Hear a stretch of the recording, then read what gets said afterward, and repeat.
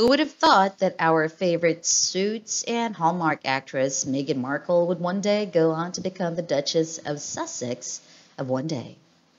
Have you ever wondered what she was like as an actress? Well, let us hear it out from the experience of some of her former co-stars at Hallmark, shall we? Kristoffer Polaha, who worked with Markle in the Hallmark film Dater's Handbook, have spoken up about their own experience. When talking about his Hallmark career, Polaha reminisced about his Dater's Handbook days and stated he got along great with Markle even though neither of them knew what Hallmark even was at that time. Furthermore, her dating life with Prince Harry became shortly after, which worked in favor of the film's success.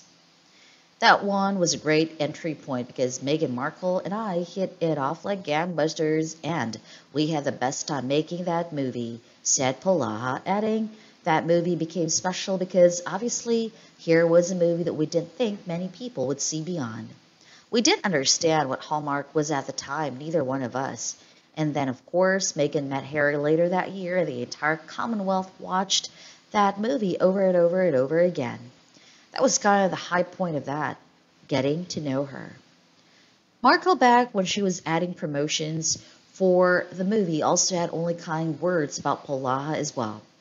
This is our first time working together, said Markle of working with Polaha.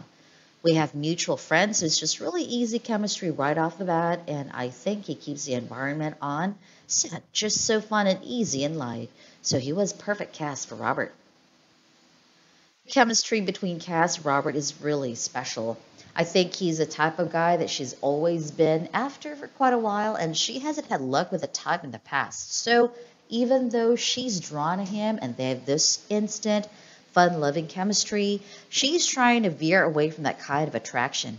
So we'll see if her heart gets her that way or if she's still keeping to her old habits, the Duchess added. Working with the future Duchess was the only highlight of the movie for Polaha, as he thought it also foretold his career's future about how he became a part of the Jurassic World franchise. If you notice, we go to play miniature golf and there are dinosaurs in the miniature golf course. It was almost like a time travel thing because I ended up during Jurassic World about 2 years later, said Polaha. This was Markle's second Hallmark film, the first being When Sparks Fly in 2014.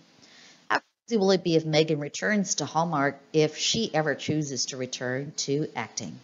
We may even see her reunite with Polaha for a Dater's Handbook sequel since the first movie was such a hit. What do you think?